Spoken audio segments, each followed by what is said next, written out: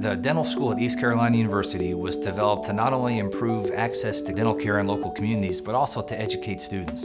What's unique about East Carolina University is that we have not only the clinic in Ross Hall in Greenville, we have a hospital dentistry clinic next door, but we have 8 community service learning centers in rural areas of North Carolina that weren't getting the care they needed.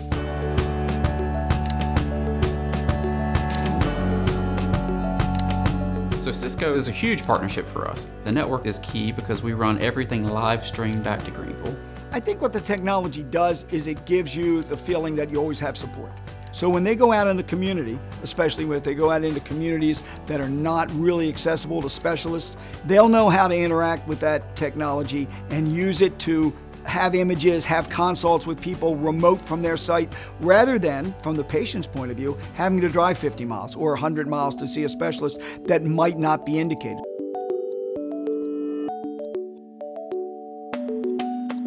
Our students are away from the main campus, and there's examinations, there's lectures, and the students, while they're on their rotations, can still attend as if they're sitting in the main campus in Greenville. Telehealth has really changed the way we deliver healthcare services in rural areas, in the military and deployed areas, and we have that opportunity in dentistry to take that to the next level.